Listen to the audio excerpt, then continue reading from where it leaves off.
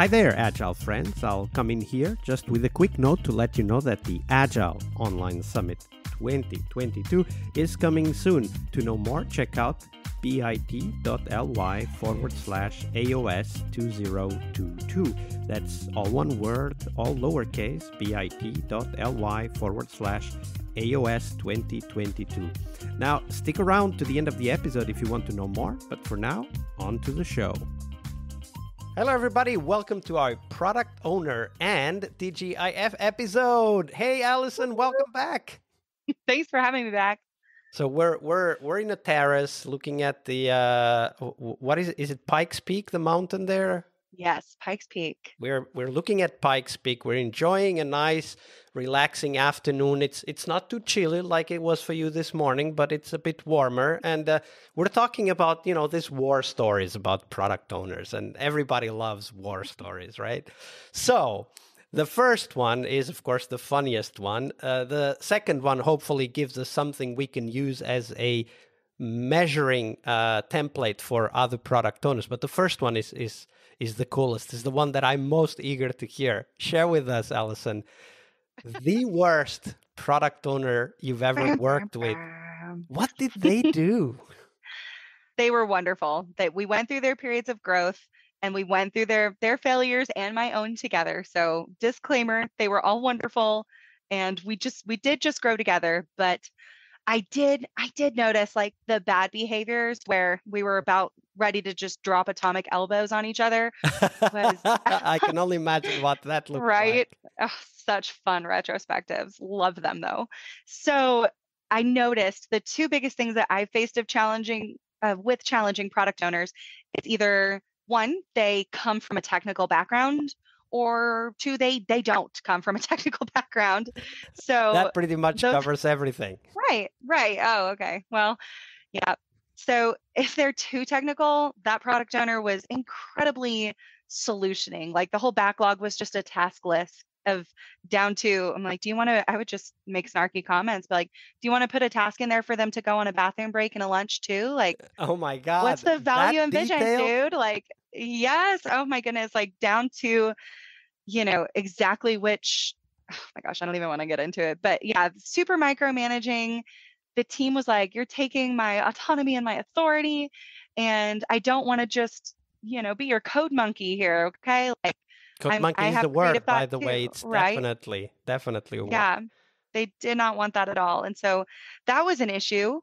And the other bad side of that coin with another bad behavior is, by no fault of their own, they didn't come from a technical background, but there was no understanding. And really, there was a struggle to communicate with our end consumers who were technical users. This is like a highly technical space that, that's a tough spot to be in, where miscommunication can happen between what the customer needs and what's actually getting added into the backlog. Sometimes there could be a breakdown there. So enter the Scrum Master and coaching opportunities. So that's a rough bad behavior. Sounds like something that you've experienced too. And it's not just me. Yeah, absolutely. I mean, I remember technical product owners, or product owners with a technical background rather, that wanted to describe the details down to the bits that were added in what format and what sequence into a network packet. Yeah. Talk about what problem are we trying to solve? Problem? Who said problem? This is a technical specification. Yeah. It's so interesting too, because like I love that confidence for them.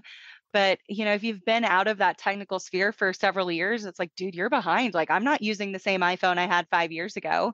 So from a technical standpoint, let's just trust the technical team that's actually been, in that code base. Yeah, absolutely. Daily. Let's trust the technical team. And actually, that's a big challenge for us as Scrum Masters. So what have you learned from these experiences that helps you? And I would say potentially even both types of product owners, the ones with and without technical background, to trust the team to come up with the solutions. How do you help them these days? It works really well for me since I don't come from a technical background at all, and I don't come from a business background. I come from that teaching background. So I can sit real happy in the middle and say, wow, can you explain that to me? I don't understand what you're asking for. And just, how can you simplify it? just pretend to be Michael Scott. Maybe explain it like I'm 5, from the office. Like, how can you make this accessible so I understand what your customer needs?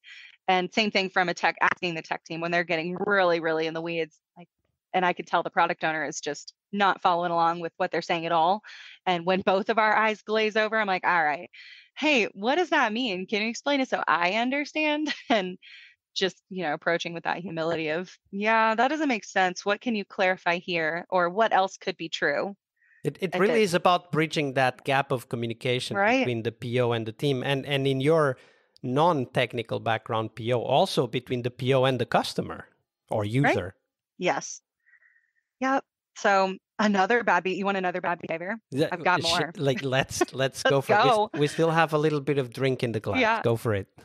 Yeah. So I also have noticed sometimes it's really tempting for the product owner when they don't know who that end customer is and there's no real clear way for them to collect data or goes directly to the customer or end user.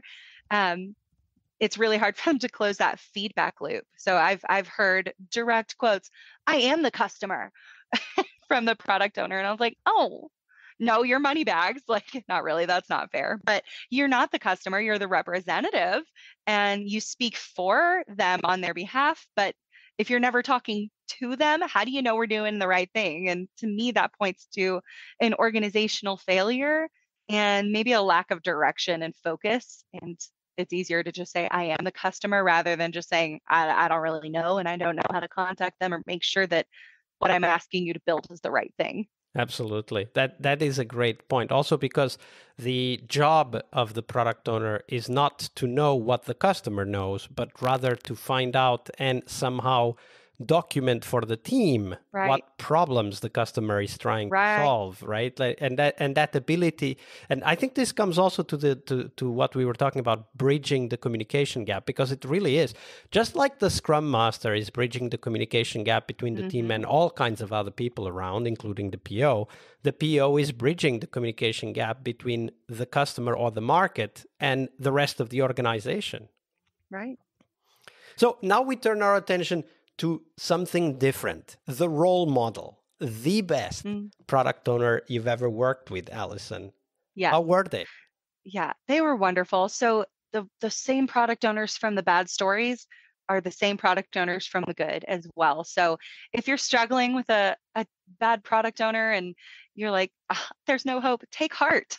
There are opportunities to coach. For me, it worked out that they were able to overcome some of those difficulties that we faced in the bad product owner behavior section, and they were able to really unlock their true potential and step into those great product owner characteristics to the point of when I've had new product owners struggling, I'm like, hey, go talk to this person. This would be a great mentor for you. They've been there, they've done that, and they've grown. So it's been really empowering for me to watch that happen. So the great product owners, they are just customer advocates and they're vision and value driven. They can stay focused and they're partners. They're not dictators. So they listen to input from the team and not just the customer. And when we talk about like a mindset and a mentality shift, the best product owners are able to speak to the value being delivered to the end customer in the end and the problems that we're solving. And for me, that's like you got a manifesto mentality. Awesome. Like you're focused on agile as at the heart of it. So awesome. My favorite thing to ask in a refinement session is, so what? Like, who cares? To pretend to be a sassy teen. And if I notice, we're not focusing on who matters at the end, that end customer. So those great product owners are all about, they have that sense of urgency too, where you can feel that underlying, hey, if we don't do this and we don't prioritize this next most important thing first in the backlog, our customers will suffer because blank problem. So they're always focused on that when they're adding backlog items, when they're prioritizing what goes next and closing that feedback loop to make sure that when we're reviewing what we've done at the end of, an iteration, that we did what we needed to do to help solve the problem for the end customer. Absolutely. I really like that phrase. If we don't add this to the top of our list as priority one, our customers will suffer because. And what comes out after the because is really the key part. Yes. But the reason why we listen to it is because the PO knows the customer and says they will suffer, right? Like, and that's actually, I think, you said it before, like they are the advocate for the customer, right? They represent the customer's needs and challenges for the team to then feel, empathize with the customer. Right. Yeah. I had one product owner actually go sit, I think it's called like Y cording or whatever, where he plugged into what they were doing. Because we were creating technology for a member facing team. And he actually went and sat with them and watched what that process was like on their computer and watched it crash and see the pain when they're like on the phone with somebody. And it's like, oh, this is miserable. I'm so sorry. I'm having technical issues. We've all heard that when we've called it somewhere before. Absolutely. And yeah, to watch that as the representative of the customer and come back and be like, you guys, that was brutal. Like, we need to add this to the backlog right now to fix this. Absolutely. I thought that was super powerful. And that's a great example of what great product owners would do, right? Like go to the place of work, feel the pain of the customers and users. Allison, we're getting close to the end though, but before we do go, do share with us, where can people find out more about you and the work that you're doing? I guess LinkedIn. I'm not super active on the social media space, but reach out and I'll be happy to engage with you. I'm working more within my own company, but happy to branch out and meet people at conferences or at meetups. And LinkedIn. I think you have my link, so we can keep chatting and keep the conversation going. I'm always looking for new mentors, new friends, new people to help grow my own thinking and learning. Absolutely. And I'm sure there will be people who also seek that from you. So reach out. Allison is on LinkedIn. I'll put the link in the show notes so that people can easily find it. Allison, it's been a pleasure. Thank you very much for your generosity with your time and your knowledge. Oh, thank you so much for allowing me to come speak with you and sharing your time with me. This has been wonderful. Hi there, Agile friends. Thank you for sticking around to know more about this year's Agile Online Summit. The summit will have 4 keynotes and 4 tracks you will not want to miss. The keynotes will touch on critical topics for us, from delivering on time to helping you to focus on sustainability. The 4 tracks are tools, so we'll focus on tools you need to excel at your job, but also your mission. We'll also have a track on sustainability, which is, of course, about people and their sustainable pace, but it's also about how do we bring sustainability to the products and the planet we inhabit. We'll have a 3rd track about happiness, talking about doing what we love and, most crucially, loving what we do. And finally, the 4th track will be live. It will be mostly hands-on sessions to help you roll up your sleeves together with the presenters. Oh, and we will also have a coaching clinic, as we usually do, organized to help you discuss and get inspired to solve the hardest challenges you face at work. This year, we'll have a special emphasis on interaction with your peers, so get your ticket and join the Slack at bit.ly/AOS 2022. As always, we have free tickets for anyone that wants to attend live, and the VIP tickets for those of you who want to keep the videos forever. So check them out at bit.ly/AOS 2022. I'll see you on the conference floor. One more week of the Scrum Master Toolbox podcast is over. But there's a lot more we have to share. We have developed our own membership site where you find a community of active and engaged Scrum Masters. In this site, you get access to exclusive content and get to interact with us, your podcast hosts, as well as the best Scrum Masters in the world. Join us at scrummastertoolbox.com/podcast and keep this podcast free of advertising. See you next week for one more week full of Scrum Master tips and tricks. We really hope you liked our show. And if you did, why not rate this podcast on Stitcher or iTunes?